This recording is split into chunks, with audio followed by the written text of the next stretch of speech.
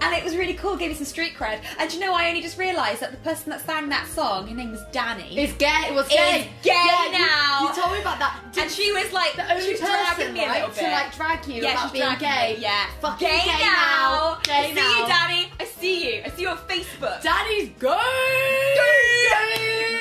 Gay as fuck. It's like, you wish you were kissing me now, Danny, right? So my gay school experience started positively, and then it just went downhill further and further down. Okay. Because no one was gay. Or I didn't, well, apart from Danny. I do find it difficult living in a small town. Oh yeah, I'm sure it was really difficult with all your bisexual friends and your little group that you went to and your white t-shirts and your cool straight ally friends that were like, do you want to, yeah, okay, you okay, here's your lunchbox, you go.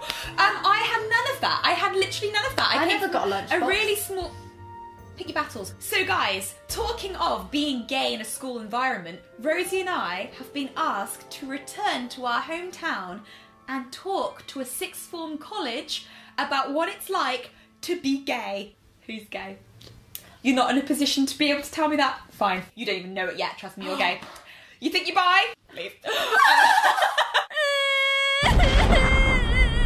Guys, you've probably come here today because you want to know how out and proud people can make it in the world of social media. You've come to the right place. But let me tell you this, you're never going to be bigger than us because we're the originals.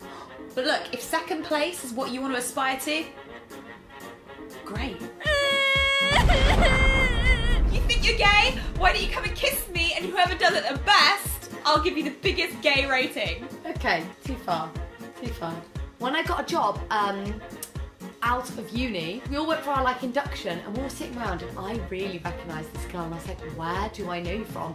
And she waited until everyone had somehow gone out the room, like some people had gone home, some people had finished their induction, and she literally, as soon as everyone was out the room, she went, you wondering where you know me from? And I was like, yeah. And she was like, LGBTQ plus society. And she'd been at the society in the white tee. Can I ask a question? What? Why does every story of yours involving any LGBT running theme sound like it could be the start of a short independent film?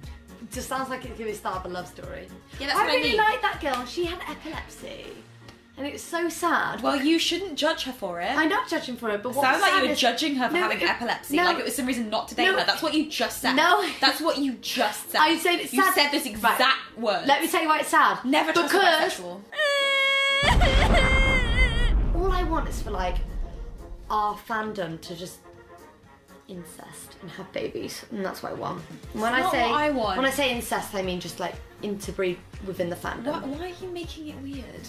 We've all done it. What's the problem? Typical bisexual tries everything once.